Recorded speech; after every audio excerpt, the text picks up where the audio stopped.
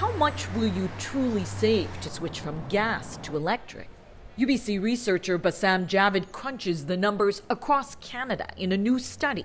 Turns out that the total cost of owning an electric vehicle can actually vary quite a bit across Canada, depending on both where you live and also how you live. EVs are more expensive to buy, but the longer you run them and the more you drive them, EVs start to generate savings. It kind of makes sense for people who are driving a lot of kilometers every day, people who live in the suburbs or further out from where they work.